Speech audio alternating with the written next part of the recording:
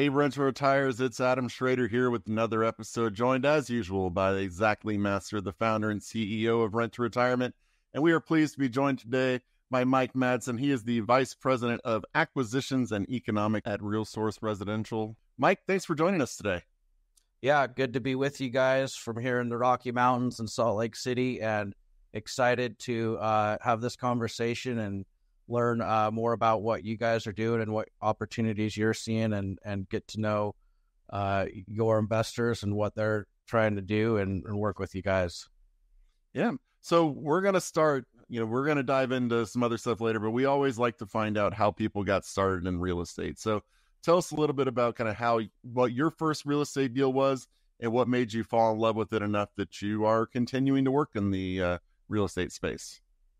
Yeah, interestingly enough, I knew I wanted to be a real estate investor at a very young age. I bought my first investment property at the age of 19, and we're renting rooms and remodeling. And I really got started because my grandfather, who I looked up to very much, told me that, hey, 75% of millionaires have made their money in real estate. And so that really stood out to me, and knowing that I had to figure out a way to make money and take care of my family, I thought real estate is a good pathway, and I really just dove into being passionate about how things are done and how people are making money in real estate. Then was fortunate enough to meet Nate Hanks and RealSource. I'd known Nate most of my life and seen how well he had done. And when he told me about his business model, which was kind of looking at the whole country and saying, hey, if we knew where to go and which markets to invest in, like, how much better could we do? So I've been here with RealSource for almost 20 years, been really passionate about all the investment strategy and how we pick our markets and how we go about identifying opportunities. And it's been a great 20 years. The people here that I work with do a great job, very risk management focused and risk sensitive philosophy and business model, which I think really matters today and really stands out, and is why we've had so much success over the last few decades. Now, has the way that you vetted markets changed over those 20 years, or has it remained constant? And what are the big things that y'all look for whenever you are looking for a market? Yeah, it's always kind of molded and changed. The roots of the company have actually been investing outside of your own market. And if you go back 20 or 30 years ago, a lot of individual investors weren't always comfortable investing outside of somewhere where they could drive to. And obviously that's changed quite a bit. But the roots of our company has always been live where you want and invest where it makes sense. And we started with providing real estate research to private individual investors who were looking for the next best market to go to. The market they were in, they kind of knew the cycle was in an expansion phase and there was too much supply, but they wanted to keep growing and keep moving. So really, the company grew organically of just a group of real estate investors that were like-minded, knew that by working together, they could get more knowledge and information and learn from each other and go to different markets and succeed. And so we really grew from there. We have a lot of clients that have been with us for over 20 years.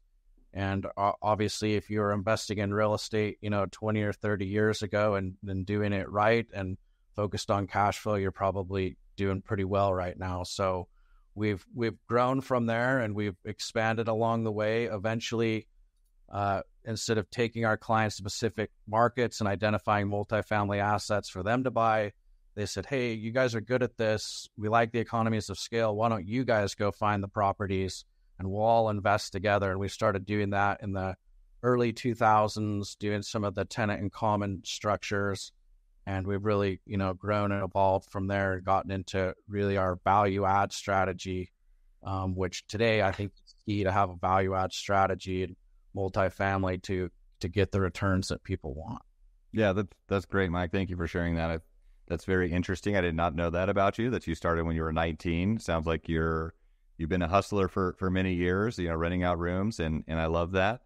Yeah. I really like the fact that your guys' company started as more like a research based, right? You're providing data for real estate investors, and that kind of shows me that you're it's all about the research, right? And providing and knowing how to pull data and looking at that on the front end is really like the first essential step to set yourself up for success. And I really love that you said, I think you guys' motto is, invest where you want or live where you want and invest where it makes sense, because that's the same thing, that's the same mantra that we adhere to here. Because I mean, if anyone listens to my story, I started investing when I was stationed in North Dakota in the Air Force, and North Dakota is not like the great ideal market to invest. It was okay for cash flow, but really the pivotal moment that allowed us to really expand, my wife and I expand our portfolio and make a big impactful difference on our lives, is being open-minded to investing in other markets. Because more than likely, and this is probably true for everyone listening, regardless of where you live, there's probably a good chance that there's another market out there that has better returns and a more optimistic outlook than your local market. It's just statistically, the markets are dynamic and they're always changing. So once you change your mindset about being open-minded to investing in different parts of the country, it not only allows you to have a more diversified portfolio, but really allows you to focus on markets that adhere to your goals better and likely will allow you to excel. We want to dive into just the idea of investing in larger multifamily deals. Many of our investors are focusing on building a strong foundation of real estate and single family and small multifamily, likely diversified across a few different markets. I think that's a fantastic way to build a very predictable real estate portfolio with a good foundation. That's the same way Adam started, myself. It sounds like you as well. But we have many people that are interested in, okay, what's the next level? Once you have a really good portfolio of single family and possibly small multifamily, what's the next step? There's a lot of people that are interested in expanding into multifamily investments and participating in larger type of deals, which is really the same pathway that your company has grown and excelled.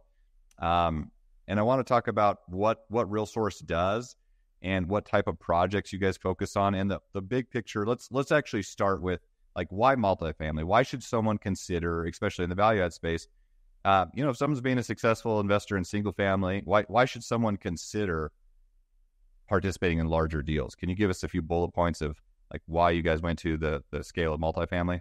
Yeah, I mean, I believe in multifamily and have most of my investment in multifamily for one simple reason is everybody always needs a place to live. And that kind of sounds like kind of an old cliche thing that people said, but once COVID hit, we all realized that retail and office, people didn't need that like they did multifamily. So, number one, it feels like being very risk sensitive and wanting to protect our nest egg as well as grow it, that there's a certain safety in that factor. But then if you look at, well, why multifamily over single family? I think a lot of people get their start in single family. Most of our clients started with single family or smaller apartments. But really, to me, the biggest benefit you get with multifamily is economies of scale. We're able to go and renovate kitchens for a third of the cost that probably somebody's going to renovate a single family kitchen on their own. Then when it comes to operational efficiencies, just overall, when you're buying 200 or 300 unit apartment buildings and you're looking at your expense ratio, those economies of scale ultimately bring stronger cash flow if you're doing it right. So the ability to have them all together and be passive as an investor. A lot of our investors, started hands-on, and as they've kind of gone further down the road, they're like, hey, I just want to collect my monthly check and get on the quarterly calls and ask the questions and follow along the reports, but I want to truly be passive. And so multifamily allows us to work together. Most of us can't afford to go and buy a 300-unit apartment building on our own. But if we find some like-minded partners and we work together and we have the right business plan and the right exit strategy, ultimately, it's going to lead to better cash flow, which is hard to find these days, and higher returns if you're really working hard and pinpointing where to go. And you look at the whole country and say, well, wonder if I always knew where to go, or wonder if I had a model or a programmatic way of identifying where each market is in the local cycle. And I'm constantly moving from one property to the next. I'm fixing it up. I'm repositioning it. I'm exiting, and then I'm going and 1031 and into the next opportunity. And that's where we've found success, and multifamily's so far been the best avenue for us to do that. Yeah, economies of scale, I like just to break that down. And I agree with you. I mean, one of the most attractive things on the multifamily side is, And just to further define like economies of scale and look at the economics of that, it's like, and just for everyone's knowledge, when you're evaluating, when you're buying a single family house, you're not really looking at a cap rate. Yes, you're looking at your return, often your cash on cash return. But when you're getting a bank loan on it, it's based on, not the operation of the property. It's based on the property and their, market value, appraisals, things like this. And same thing when you're buying and selling assets, like the value of the house is based on comparables, and the income of the property is somewhat irrelevant. That means if you're doing a value add, really on the single family, you have to improve like the square footage of the house. You have to improve the house itself, but you have somewhat of a ceiling.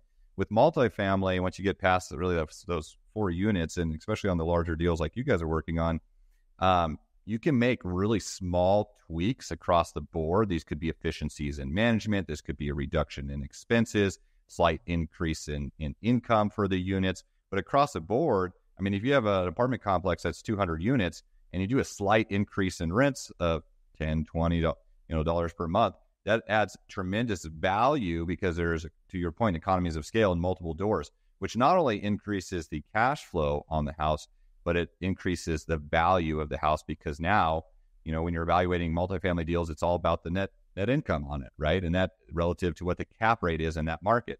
And so you can make these small tweaks and sometimes big tweaks, which have big ultimate results, but that's kind of the benefit of the value add and using economies of scale. Would you agree with that, Mike? And maybe you can speak to that a little bit. Yeah, no doubt. I mean, I'm sure a lot of the people working with you live in a market like I do, to where if you're going to go buy a single family house and you're going to put 30% down, you're not cash flowing, you're negative cash flow. So you need to look outside your own market and say, well, where are the fundamentals a little different to where I can get cash flow? And there's no doubt that multifamily has always been valued. It's all, a math formula for NOI and cash flow, which, as you point out, as you increase your NOI, increases your value, but it does give you those economies of scale.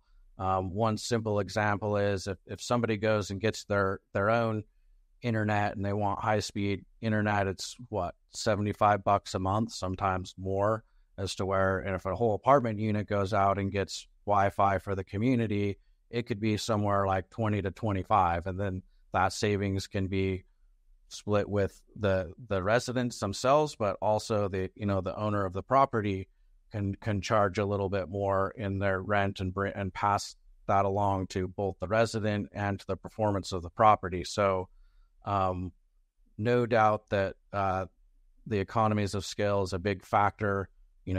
We underwrite hundreds of deals a year. We see probably 500 deals a year, and we're constantly combing through and saying, okay, well, what is the value today, which often comes down to the math equation, looking backwards in the performance of the property, particularly the last 2 years. But really kind of the magic of what we do is not identifying, well, what's this going to trade out? What's the value today? It's looking at the property and saying, okay, well, where is their upside? Is there mismanagement? Do they not have a website? Are they not raising rents? And are their kitchens look like 1990 and people aren't renting because they want a newer kitchen? So a lot of what we do, we use a comprehensive underwriting model that combs through and looks and says, okay, well, how many of the leases are 10 or 20% under market rate and paying less than the neighbors down the hall? And so we account for all those things, and ultimately we're looking for that opportunity and saying, okay, where can we take this in a few years if we renovate the kitchens, if we reposition it through better management, better asset management, run our efficiencies of economies of scale of us having thousands of units across the country.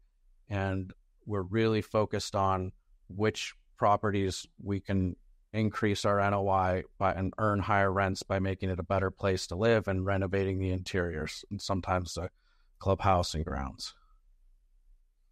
So are there anything that you see that's like an automatic disqualifier whenever you're looking at these kind of deals? Like if someone's looking at a multifamily deal and they see this, they should really consider running away. Like what would you consider to be an automatic disqualifier?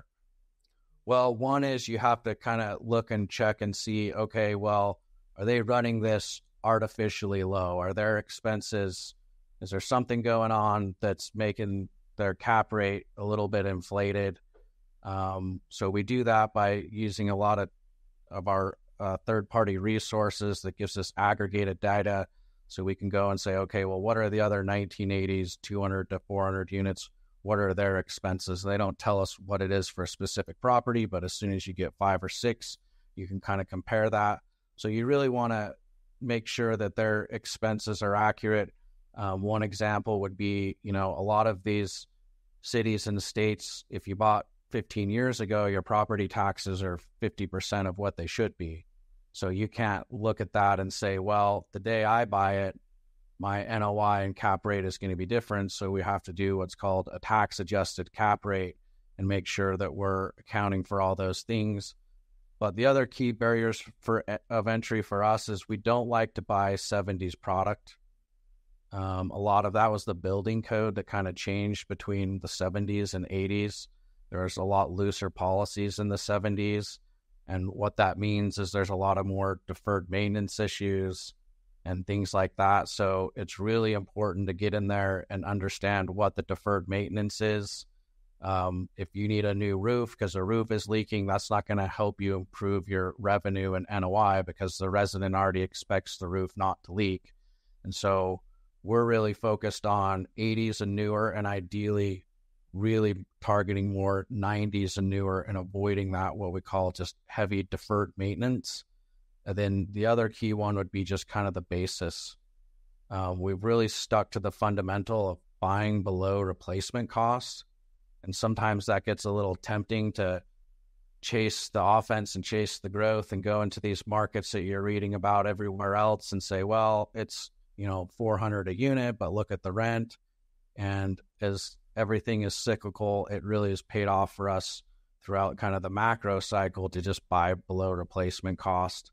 And the other key thing that I would watch out there buying multifamily is just the affordability index. A lot of these markets, just the average rents in the area versus the average income are just hitting a level that's showing a red flag. And if, we don't get a soft landing and things slow down, that's going to be a problem. So I would definitely try to keep an affordability ratio of under 30, ideally under 25. Yeah, I mean, we're all familiar that there's an affordability crisis in the U.S. right now, and that's really important when you're, I think, on a macro level looking at markets. You stated in the beginning, you guys adhere to motto of live where you want and invest where it makes sense. So I want to hear about how you identify markets you're currently in, markets you're looking at, and where does it make sense to invest right now? Yeah, so the history of our company, as I mentioned, is the research, and eventually we created a proprietary econometric model that looks at 160 different MSAs, takes 35 different metrics. Some of those are what I call offensive metrics, and some of those are what I call defensive metrics. And so what that does is it creates a score based on those 35 metrics for each market. And so we can let the economics and the model go and kick out the ranking of 1 through 60. And the other thing we do to be proactive is we adapt those metrics and what we call the weighting of each metric year to year. Forecasted rent growth is going to be much more highly weighted right now than, say, trailing 12 occupancy. And 8 years ago, when we had a huge housing shortage and there was very little new supply issues in most metros, that was dialed down. But as we went forward and more starts started getting elevated in 2022, we really dialed that up. So we really kind of consider what we do kind of a science and an art.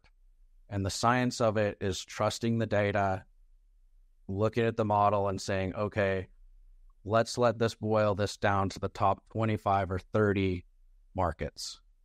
And then from there, we say, well, where are we getting traction? Where is there risk? Where is there other barriers of entry that eliminate some markets? And we also measure things on not just an MSA level, but a state level too, because we really learned that a lot of policy is set on a state level. And that's really paid off for us and really been a big big thing to helping us stay in not just the right city, but the right states as migration has turned up and a lot of policy has kind of been favorable and unfavorable to real estate investors.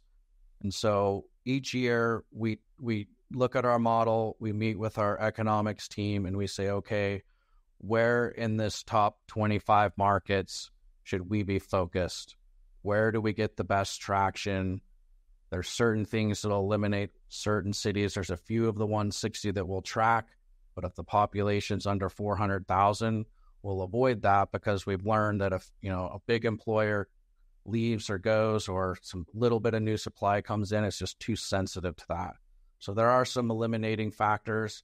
Then there are other years to where we might look at our top 10 and say, well, everybody else is playing offense right now, and we know the metrics that they're using, and they're focused on just job growth, population growth. They're already looking there. And so there's certain competitive years you have to look at that list and say, well, what are the undervalued markets on this list? Which ones are trending up? Which one went from number 40 to number 25 to number 7? Or which one's been at 2 or 3 and is dropping down to 22? So we use that kind of art part of the process to say, okay, these are the 10 to 15 markets that we're going to go focus on. We want to get economies of scale. We want to buy more than one asset in that market. Operational wise is much better. And so we take that very, very serious, and we consider it kind of one of our kind of secret sauces to what we do, because as we've talked about before, if you go outside your own market, in your own backyard, like you guys have been doing, and you look at the whole map and you say, well, where's the best place to buy?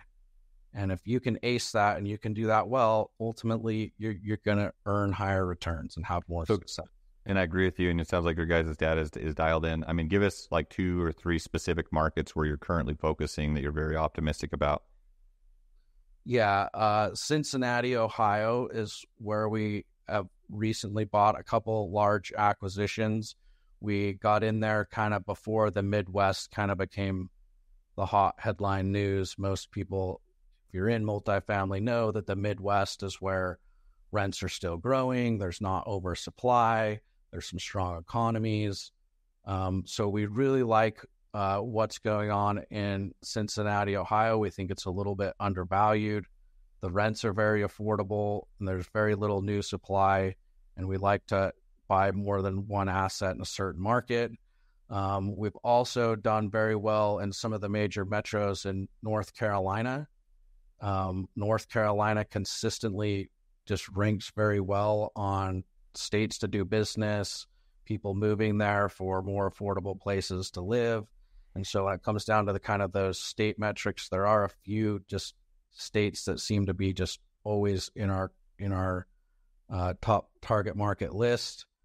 But a few of the others that we're looking at, we really like Nashville, but more for B class than A class because of the new supply. And we're also focused on Charlotte, North Carolina, in North Carolina. And I don't want to say everywhere we're going, but there's some markets that we're very, very excited about. And we kind of feel like right now is the time it's like a market picker's market, meaning that there's so many markets to where rents are flat and rents will be flat. There's other markets to where rents are declining. There's other markets that are surprising because they're just steadily moving along and rents are growing. And so we just think right now, when you look back at the last 10 years, when like 90% of the markets were going up and it was just a matter of where rents and NOI is growing more than others, it's very different than right now to where it's like, if you're not a sharpshooter and picking the right market, you're going to have very different results. And Mike, let's talk about, and I agree with you. Here's the thing. We've had a lot of people reach out to us to try to come on our show for syndications and other type of, sponsorships for, promoting or partnering on multifamily type of stuff. And we've turned all of them down. And there's no shortage of people out there, that jumped into the syndication game. I think a lot of our audience is potentially interested in, I mean, most of them are interested in passive ways to invest. We obviously offer a solution for them to, in single family and small multi, to own 100% of the asset. But we have a lot of people that are very interested to participate in larger multifamily deals, possibly being more passive, right? Where syndications are truly more passive than any type of ownership of real estate, and there's pros and cons with that. But we decided to bring you guys on because I was very impressed with your track record and your approach to investing. I obviously like the assets that you were looking at. And I think that our audience would very much value a recommendation for a reputable syndicator that's been around for a long time. Because we're also aware right now that there's a little bit of blood in the streets. We're seeing a lot of syndicators and funds that are having, that are struggling right now. This could be due to, debt conversions and rate changes, or just an operational thing, market changes. It's a really kind of a challenging time. We see a lot of funds and syndications that have had capital calls, that have stopped distributions or not had any distributions for years, that have tried to convert, investments to equity. And it's just like, a lot of them are not performing like people expect. But when we looked at your guys' deals, you seem to be weathering the storm and performing exceptionally well right now. So that's why we decided to bring you on as an actual recommendation endorsement for people that are truly interested in syndications, because that's important to us, not just to bring anybody on. As we kind of conclude the interview, talk a little bit just about, and you mentioned things about RealSource, but I mean, talk a little bit more like why and how are you guys different from anyone else in the multifamily space? And feel free to share some details about, specific examples of deals if you'd like, but why should people be interested to invest and trust RealSource? Yeah, I mean, I think picking the sponsor for those out there that work with different sponsors, have worked with different sponsors, is really a big deal. I think picking the sponsor with the track record that understands how to ride through the different cycles and be a prudent risk manager, which is really what we've seen the last few years. We've had a lot of people that bought way too much in 21 and 22, way too much variable rates. We have been a proponent for fixed rates for a long, long time. And the further you go in that business cycle, the more important it is to have the right debt structure. And ultimately, when you're picking a sponsor, you're picking somebody that's going to be proactive to not just earn you their higher return, but protect your investment. So the people here at RealSource, most of us have been working together for 10 or 15 or 20 years. We all pull in the same direction. We all listen to each other from different departments and things like that. And so we try really hard to earn repeat business. The roots of our company are hoping that private individual investors are looking for cash flow and looking to invest with multifamily. And we're there to pick up the phone and talk to you and answer your questions. I think right now is a great time to get into multifamily. I think overall there's been a little bit of a down cycle. And in my opinion, in not every market, but most markets have bottomed. I think the industry has bottomed. I think that the cap rate situation is very favorable. And so we have some exciting opportunities that we're have available to RealSource and rent to retirement clients that we're happy to share more information about. It's a good time to be sourcing distressed and off-market opportunities. We have one deal right now that we're buying very close to one of our most successful assets that RealSource and affiliates purchased a while ago, that really we were the right fit because we could operate with economies of scale. The previous owner bought it at the right time in 2020, being that the price has gone up, but he bought on a variable rate loan, and it put him in a very distressed situation. He was not able to put the capital into the property that he should. He was not able to go with proper management.